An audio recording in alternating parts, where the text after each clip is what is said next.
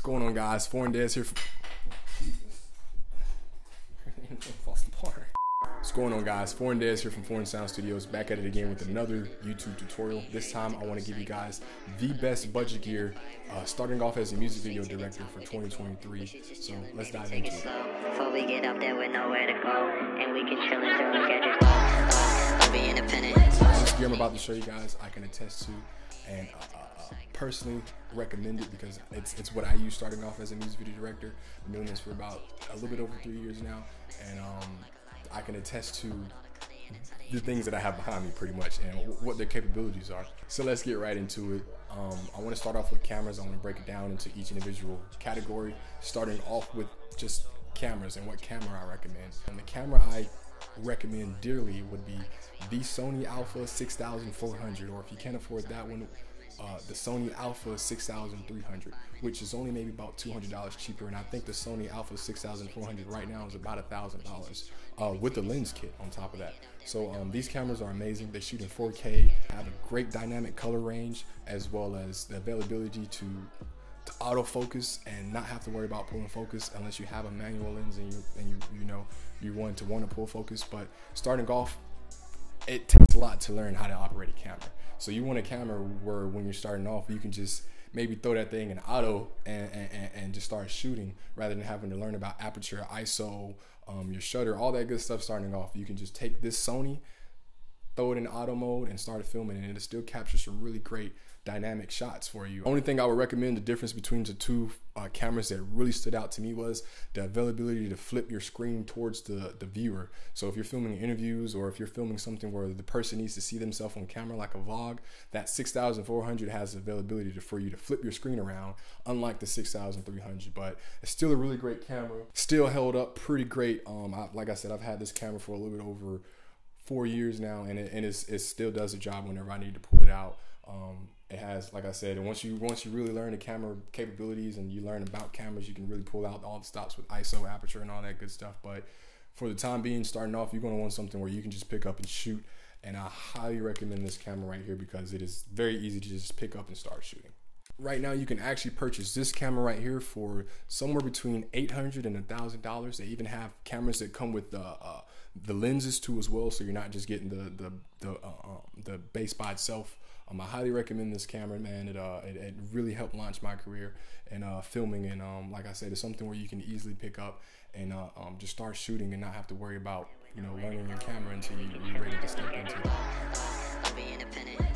Next up on the list of things I would recommend would be lights. And starting off with lights, I would highly recommend you get the GMV LED light panels that comes in a 2-kit. These things are a beast. They have the full spectrum of RGB, as well as the availability to switch to Kelvin and dial in whether if you want natural light or if you want overcast lighting. You have the availability to change from regular lights to RGB lights with these ones, in layman's terms, pretty much. And they're a beast. They have other modes up there as well that you can change, whether it be an ambulance mode or firefighter or paparazzi. They have built-in presets and the availability to access those built-in presets via pairing it to the app that they offer, and you can access everything in the app and change around the light colors, change the modes, all that good stuff. You can pair them to where both of them are producing the same exact light if you need to, and they're just really handy and really awesome to be able to utilize and make with, because they just have such a dynamic range of capabilities that hey, I highly recommend them. I'm actually using them now to film this. They're actually what are producing color onto me in the background and everything. So I cannot highly recommend these things enough. They come in this neat little case right here that I use to travel anywhere where I take them. So they fit in here nice and neatly, man. They also have the capabilities to be hooked up to an outlet or battery power, which makes them so much more versatile, because not only can you carry them wherever you go, but you can use them forever, because as long as you got batteries, you're good to go. So I would highly recommend these lights, man. They're a beast, and like I said, they standed the test of time. They're definitely something I use just about every shoot. They're really handy, really easy to use, very user friendly, and I highly recommend them. Next up on the list would be Ambitful FL80 RGB lights. Now this is a spotlight that has same capabilities as those LED panels, but with LED panels, they don't produce a lot of wattage and brighten up certain areas as much as a spotlight would. And like I said, not only is this a spotlight, but it has the same capabilities as those panels to be RGB as well. And so you can change it any color you want to. Having a spotlight like that, you can put it outside your window, imitate sunlight, or you can brighten up a room or take out shadows or change different colors. Like I said, very similar to the GMV lights, because they also not only have the capabilities to change from RGB, but you have the capabilities to, like I said, to imitate sunlight with the Kelvin. You really have a bold spectrum with this light to create. It also has capabilities of different preset modes, like the GMV lights, where you can utilize the ambulance mode or campfire or a broken bulb or something like that to really enhance your scene. So these lights are amazing, man. They also have some other accessories that I'm not going to go into in this video, but I highly recommend the Ambitful FL80 RGB light, man. It is definitely enhanced my capabilities. Like I said, it's a powerful light. With it only being 80 watts, is a very powerful light still, and so I highly recommend it as a key light, or if you just need a third light. Well, you're going to need a lot of lights regardless, because when you're filming, you want to be able to control lighting. So having a spotlight will definitely help you out, and I recommend that spotlight. So next up on lights, I have this right here, which is Esidi. I hope I'm pronouncing that right. I probably am not, but I'll put the name up somewhere. But this light right here, you can horseshoe mount onto the top of your camera, and it not only produces white light, but you have the capabilities of throwing these little sheets right here in front of it and changing that white light to colored light. It comes with a variety of colors. You have green, blue, a reddish pink, as well as a warm slit to imitate warm light. But this is something I would find myself, if I need like some lighting on my camera, I'll horseshoe mount it onto the camera and power it on and start filming. You also have the capabilities to dim the light, as well as hook it up to a battery and power it wirelessly, or power it via your camera. So this thing is just really versatile. It's very cheap. I think this comes in at about $40 if I'm not mistaken. I'll put it up somewhere on the thing and tell you exactly how much it is. But yeah, it's a really nice versatile light. Like I said, it's really small and something you can throw on your camera, which sometimes you need because the flash or the light on the cameras tend to be a little wonky. So yeah, this will be the third and final light I recommend for you as a creator. So next up on the list is audio.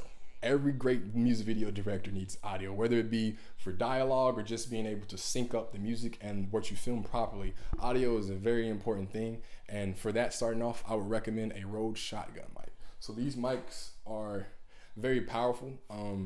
They're directional mics, so you would point the microphone directly at what you want to capture in terms of audio, and it does the job, man. It also comes with this furry wind filter that you can put on if it's very windy outdoors, and cancel all that wind out. And it's battery powered, so that's always versatile to be able to just slap a battery in there and not have to have all the wires and stuff to power it somewhere.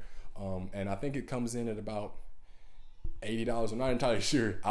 Like I said, I'll definitely put up the price of exactly how much these things are, and so you get a gist of how much it is, pretty much. Yeah. So yeah, this thing comes in at that. So yeah, there you go. So yeah, I would highly recommend this microphone. It also has that horseshoe mount where you can mount it on directly onto the top of your camera, or onto a horseshoe mount on your gimbal or something like that, and capture that audio very crisply without having to worry about cleaning up your audio so much with like noise reduction and stuff like that. Those microphones do a great job of capturing very crisp audio starting off. So yeah, I highly recommend this microphone. You would definitely be doing a lot of directional shooting with starting off with music videos, because you'd be pointing and shooting with your camera. So this attached to your camera will always be directed at where your camera's pointing, capturing that audio. So I highly recommend that, man. It is a great tool. So next up on audio is actually this device that I'm using right here, which is called a Handy Recorder H4n. Now this thing is a beast. It has the capabilities of, like I'm doing now, filming my audio from a distance or up close and personal. And you can also dial in these little knobs right here at the top and change the direction, change the angle, I should say, of the microphones to not only capture your audio, but a person you're interviewing audio. Or if you needed to just set this in between a couple people talking, you can set it down on the floor and utilize those external mics that it already has built in. And not only that, but it has capabilities of hooking up more external microphones and using it as a command center for your boom if you're running boom, which starting off you won't be doing any boom, you won't have a sound guy, but when you do level up and get to that point, this thing will be a hub for your sound in terms of capturing all your audio for dialogue and stuff like that. So I highly recommend this thing. The price comes in at that, whatever I just put up, and yeah, it's a beast. Like I said, you can't go wrong with this thing. Like I use it for all, as you can see, for all my music, my YouTube videos, I should say, and it does the job. So next up would be lenses, and lenses that I recommend starting off would all be from the same company. The camera I recommend starting off, which are Sony lenses, and that's because when purchasing these cameras, depending on which kit you get, they actually come with lenses. So when I purchased my Sony Alpha 6400, it came with a 55 to 210 millimeter lens, and I think I think it also came with a 16 millimeter lens to 16 to 50 millimeter lens, zoom lens, which are very cool. But yeah, pretty much, if depending on where you get your camera from, it might honestly come with one of these lenses. But if it does not come with these lenses, the lenses I would highly recommend would be the Sony 50 millimeter prime lens, which is relatively cheap and is a beast. Like I said, it's a prime lens, so it's a fixed focal point, but that focal range, me personally, I find to be the piece de resistance, whatever that is. I just find it to be the great sugar spot. I don't want to use that. What do you mean by that? I would say it would be the best range in terms of filming portraits of people. So like if you trying to film a just maybe shoulder up shot, I find the 50 millimeter to be a really good camera lens. Not only would I recommend getting the 50 millimeter prime, I would recommend getting a full spectrum of lenses. So the three lenses I would recommend would be, like I said, the 50 millimeter prime lens.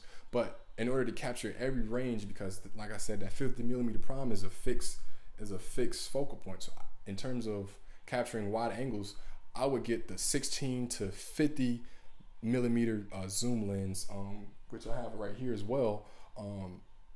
So this is this catches everything in between 16 up to that 50 millimeter that you already have with the prime. So you can capture those wide angle ranges with this, and capture anything that, like I said, that needs something more wider and less up close and personal, like the 50 millimeter prime, as well as to capture things outside of that 50 millimeter range. I would recommend Sony's 55 to 210 millimeter zoom lens, which is a really nice zoom lens. I've had it before. I don't have it with me now. I actually sold it when I sold my Sony Alpha, but it is a really great lens. I highly recommend it because, like I said, it covers that range from 55 millimeters to 210. And so if you have all three of these lenses, that means you cover from 16 millimeter all the way up to 210 millimeter range. So you really have the capabilities to dial in which focal point you want and set up your shot exactly how you need with these three lenses starting off. And I think altogether these lenses will probably run you, if you were to get all three, probably somewhere between $500 to $600 out. Like I said, I'll put the price down below.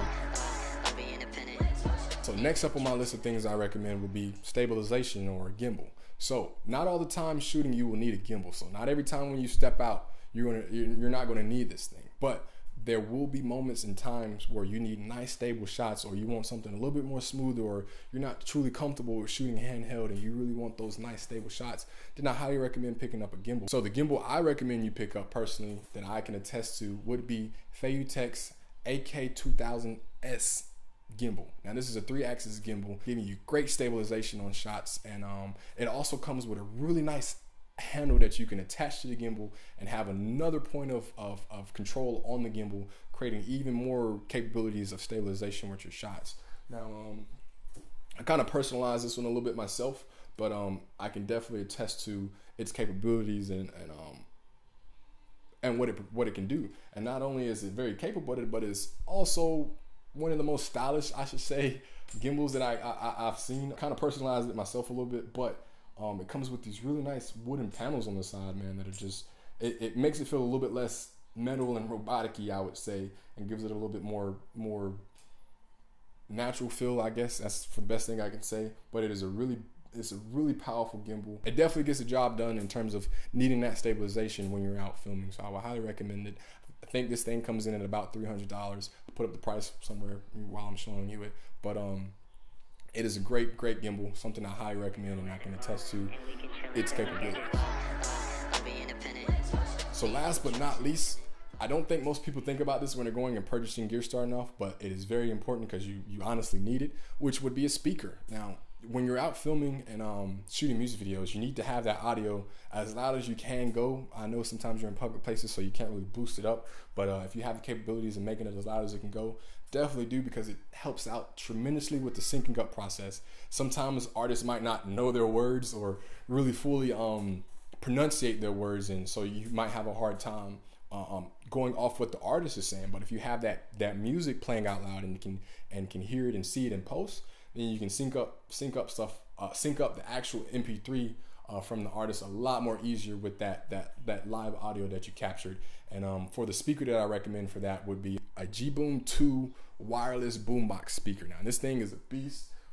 It's water resistant. It comes with not only does it come with Bluetooth and aux capabilities, but for some reason, if you need to listen to a radio, this thing has radio built into it. So it's very powerful and very loud, and it has, like I said, it's a boombox. So not only it's a speaker, but it has some bass to it and some sub to it. So this thing is a very powerful, has a handle on it that gives you the availability to carry it around, and it's very versatile. And I would highly recommend that as your speaker, because you want something that when you take out to film with you, you don't have to worry about damaging it and it getting messed up, because that thing is very heavy duty. And like I said, it's not only is it heavy duty, but I believe it's also water resistant. So it's a very powerful speaker. I highly recommend it, and would attest to it from my personal usage of it. So it comes out at this right here, whatever that price is I'm showing you, and like I said, it's very cheap. Something I personally got starting off for this, so I can recommend it to you. So guys, that's it basically. That is all the gear that I recommend for you to go out and purchase starting off. Hey man, if you got some money and you want to invest in becoming a music video director, these are the things that I would recommend you truly start off with. So thank you guys for watching this video again. Like and subscribe for more content. Definitely will be producing more content here soon. And hey, I hope this helps, guys. So take it easy and have a good time directing once you get the ball running, guys.